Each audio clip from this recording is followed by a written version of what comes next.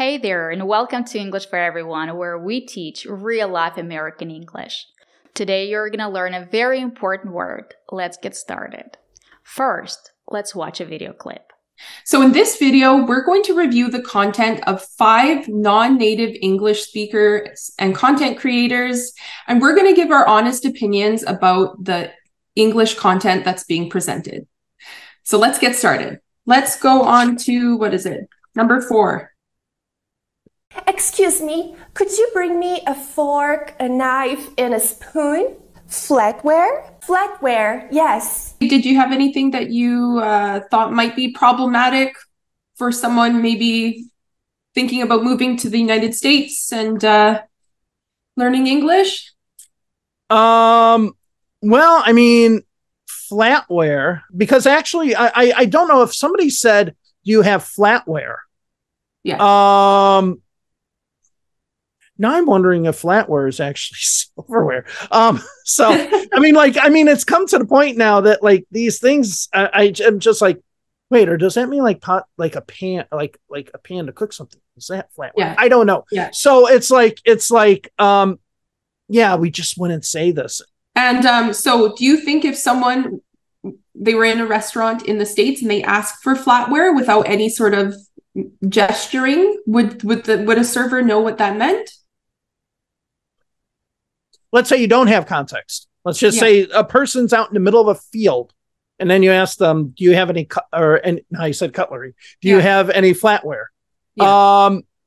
At that point, I might think that this is some sort of tool to maybe dig something or build something like. Right. Yeah. So potentially problematic for learners. Yeah. Yeah. He's confused. He doesn't know what flatware means. It's not a digging tool. It's not a pan. This is flatware. You can also say this is silverware, or these are utensils. You can also say this is cutlery. The most common words are silverware and utensils. But Americans do know what flatware is. Not only do they know what it means, they also use this word in everyday English. Hello, excuse me. Where can I find the flatware? Plastic flatware?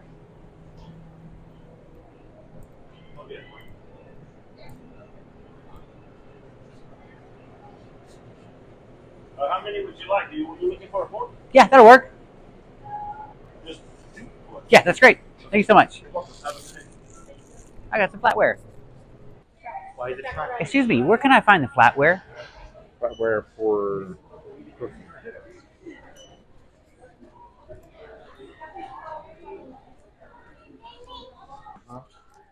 Thanks for asking. Flatware. Here's the flatware. Here's the flatware. He knew what it meant. The sign says cutlery. So you can say cutlery or flatware or silverware. You can also say utensils. Oh, look, it's on the package. Flatware set. Flatware? Yeah, like plastic flatware. I think aisle 16 right there. All 16? Yeah. Thank you. And here it is, the flatware. It's a family pack, and it says it right there. Assorted heavy-duty flatware. That's what it's called, flatware, or you can say utensils. These are utensils. It's the same thing. As you can see, Americans know what flatware is. There is nothing wrong with expanding your vocabulary. If you want to master English, there is nothing wrong with knowing this word, because Americans do know what flatware is. Let's watch the next video clip. Flatware, but it's just, again, not a word that we use. Americans do not use this word? This is not correct. It's not true, because not only do Americans know this word, they also use this word in everyday English. Let's listen to some examples. You okay with the flatware that looks like bamboo? Sure. All right, JB, let's rock some china and some flatware. Does Willie Bank know you're stealing his gold flatware, Neil? This flatware is lovely. Mr. President, Have you ever noticed how similar the Van Buren flatware is to the Buchanan flatware? Be on time and don't steal the flatware. Yeah. And then I have gold flatware. Y'all know I love gold, so the gold flatware just... Woo! Try using plastic flatware and glass cups and plates. These tea sets are porcelain, and even the utensils are a special flatware set that was made in East Asia. This is like picnic ware and just like plastic flatware and stuff. And I sorted everything into like by category. So all the knives are here, all of the forks are here, and then all the spoons are right here. And I put them inside of Ziploc bags so nothing gets dusty when they're away in storage. And they're just clean next time you use them. As you can see, not only do native speakers know this word, but they also use it in everyday English. Thank you for watching, and if you want to learn English and practice speaking English, subscribe to our channel. Bye! Hello! Welcome to English for Everyone, where we practice real-life American English. Today we're here at IKEA in Palo Alto, California, and we're learning some kitchen items. First, what's this? It spins around, but what is it called? It's called a Lazy Susan. That's a funny name, a Lazy Susan. Like the woman's name, Susan, and she's lazy. It's called a Lazy Susan, and it spins around. And what is this? This is called a rolling pin. A rolling pin. Use a long O sound for row, rolling. And the L is between vowels, so it's a light L. Rolling.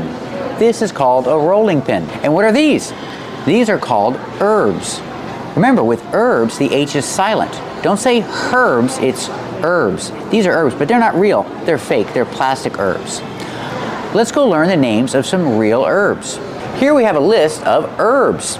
We see the silent H, kitchen herbs. The first one is parsley. Pronunciation?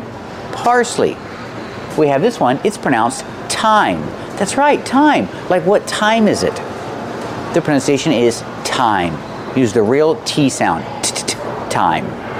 And this is pronounced chamomile. That's right, the CH makes a K sound. Chamomile. The I makes a long E sound like green beans. Again, chamomile.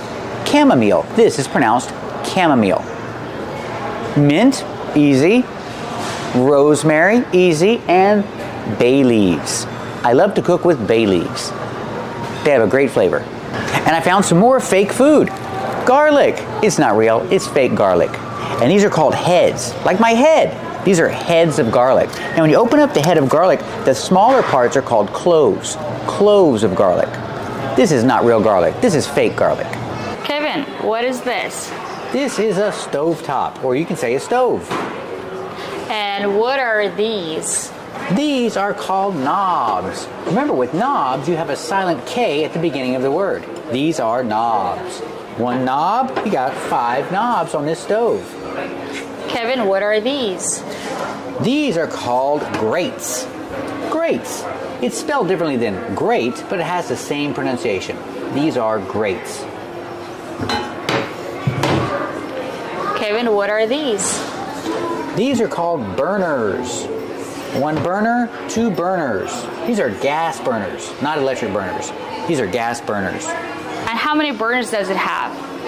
This stove has 1, 2, 3, 4, 5 burners. This stove has 5 gas burners. It's a good stove. Kevin, what is this? This is the oven. Let's open the oven and see what's inside. Inside the oven, we have 2 racks. We have a top rack and a bottom rack. So this oven has 2 racks. Kevin, what are these? These are called tongs. Tongs. T-O-N-G-S. Tongs. So remember, tongs are used as a plural. I cannot say this is a tong. I say these are tongs.